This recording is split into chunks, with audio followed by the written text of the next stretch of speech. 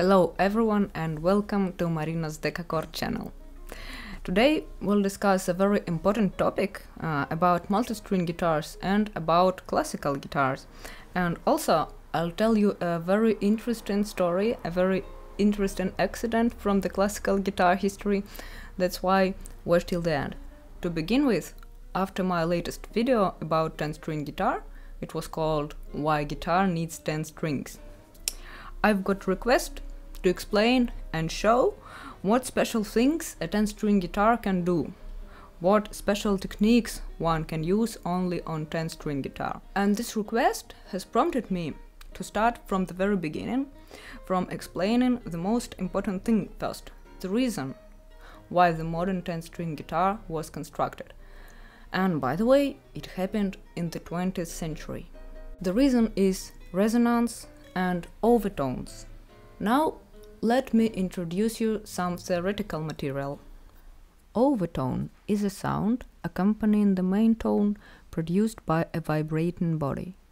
The number and loudness of overtones determine the tone color of a musical sound. Overtones are present in the human voice and in the sound produced by musical instruments. When a stretched string is plucked, it vibrates in a number of different ways at the same time. Vibrating as a whole, it produces its lowest tone. This tone is called the string's fundamental, or first harmonic. The string also vibrates in halves, producing a sound with twice the frequency of the fundamental. This tone is an octave above the fundamental and is called the first overtone, or second harmonic. Vibrating in thirds, the string produces a sound with 3 times the fundamental frequency. This second overtone, or third harmonic, is 1 octave plus the 5th above the fundamental. The string vibrates at even higher frequencies, but each higher frequency the overtone becomes weaker. When we pluck the string, it begins to produce sound, to vibrate, both as a whole and in halves, thirds, and etc. And each sound we produce on guitar begins to resonate with other strings of the instrument, and the vibrations it produces provokes the other strings' overtones, first and second, especially hearable.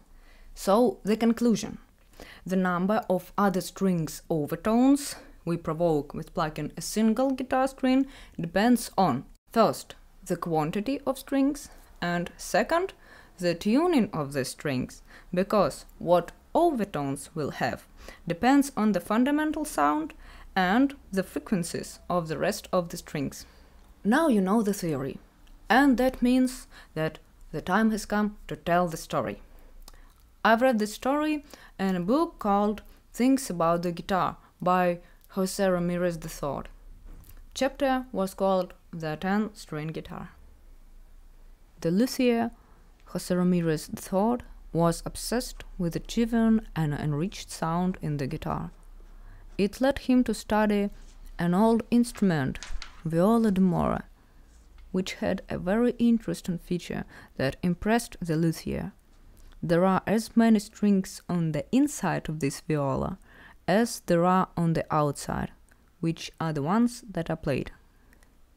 When one plays this instrument, the inner strings vibrate sympathetically with the outer ones, and as a result, viola d'amore produces a louder harmonically enriched sound.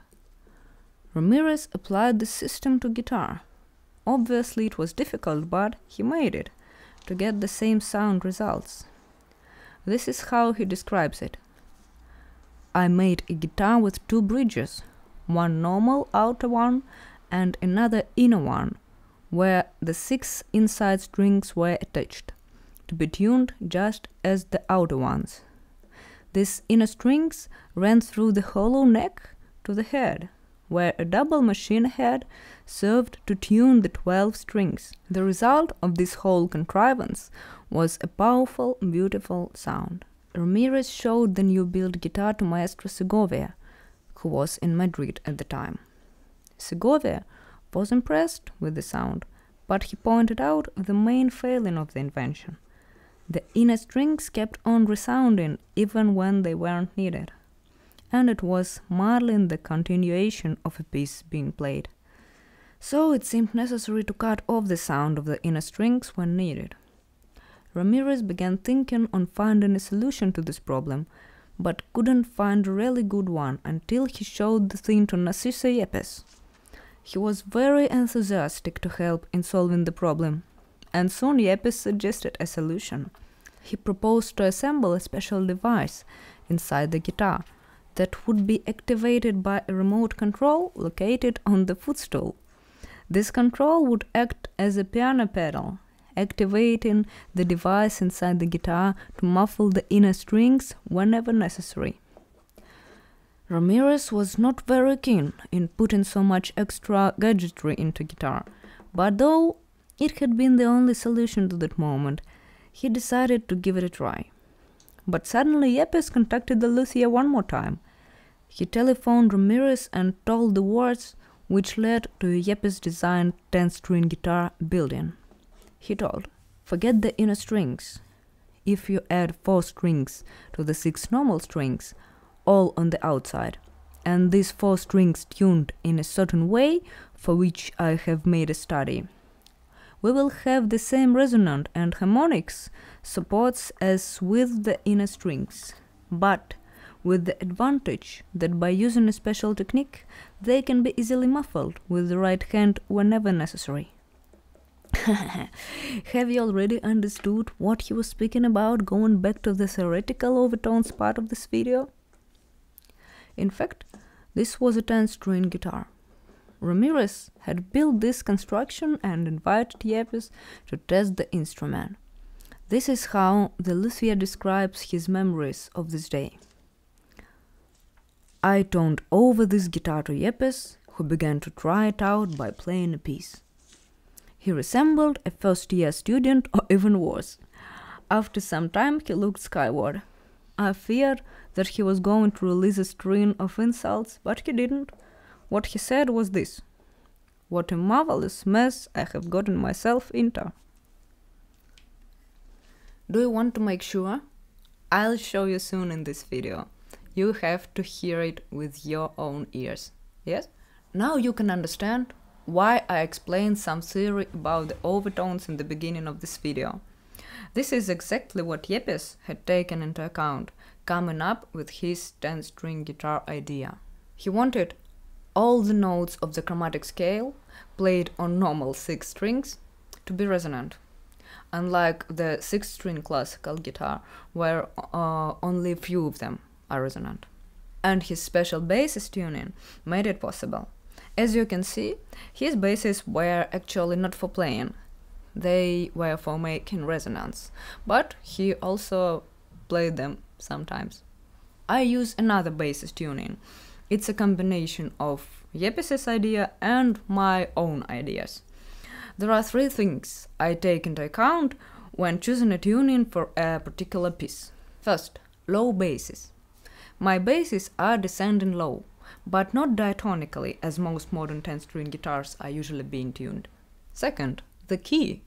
How exactly I tune my basses depends on the key of the particular piece, and it gives me several advantages, like I have the most often used basses as open strings, and it's very comfortable. Third, resonance.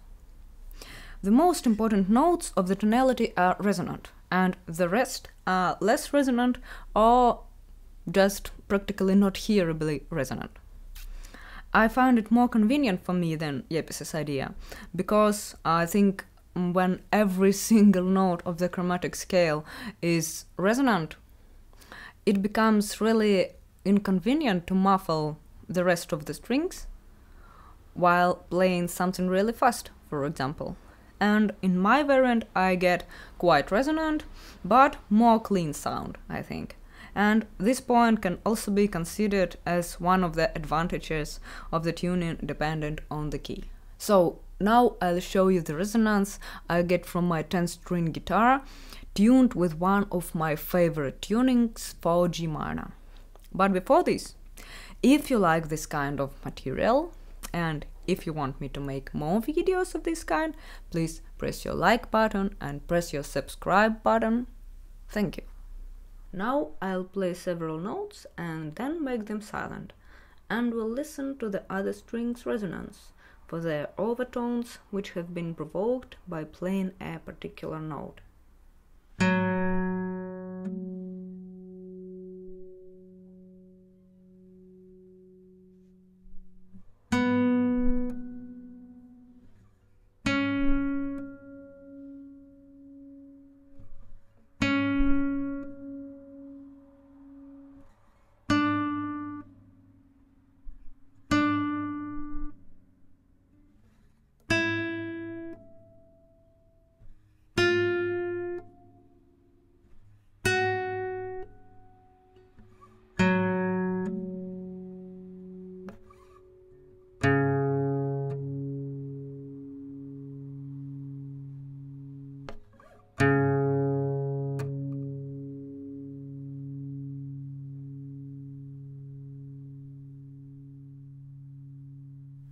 Special thanks to everyone who supports me on my Patreon page.